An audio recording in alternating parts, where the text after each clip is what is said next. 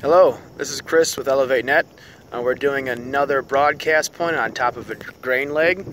So currently I'm about 80 so foot up. We're pushing, as you can see, 900 megahertz off the top unit there, straight to the south, and then we've got a 5 gigahertz unit we're pushing just about straight to the west. So we're connecting a number of different households onto this grain leg and then pushing back to our primary system.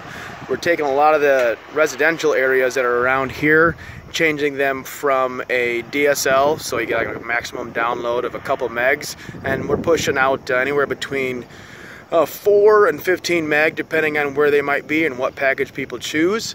So again, this is the broadcast point. On the top there we've got a 900 megahertz panel antenna that's shooting 120 degrees in either direction, and then again over my shoulder here is a 5 gigahertz unit.